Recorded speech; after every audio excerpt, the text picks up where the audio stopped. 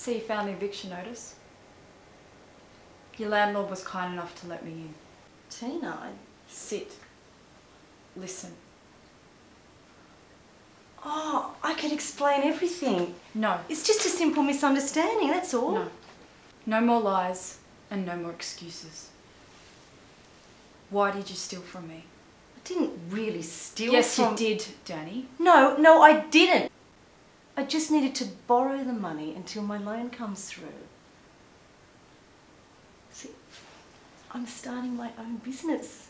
You're starting your own business. Is that right? Oh, and what kind of business might that be?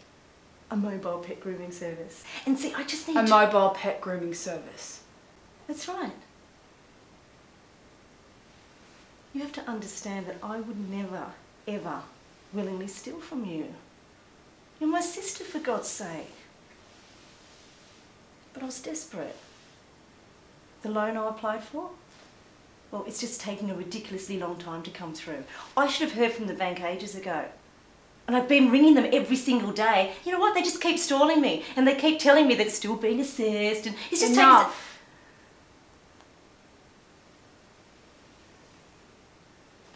Please. You don't understand the pressure that I'm under. Enough!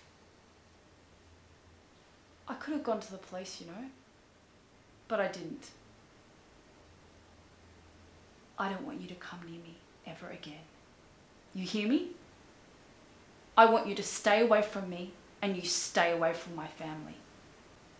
Understood? Tina, I didn't mean to... The last time.